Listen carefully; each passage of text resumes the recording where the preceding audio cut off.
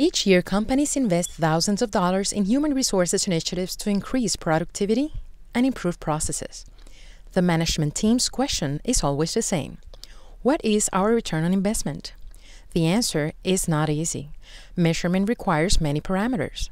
We know that since we will impact our employees, we will experience better productivity, efficiency, motivation, culture, and loyalty. The crux of the matter is, how do we convert this to a monetary value? How long does it take to recuperate our investment? Are these results tangible and measurable in the long term?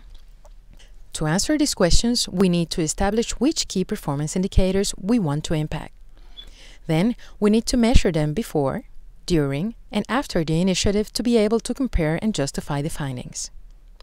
This type of study allows us to become more than a cost center that takes care of our talent. It makes us a strategic ally. We go beyond training and satisfaction to improve the enterprise's bottom line.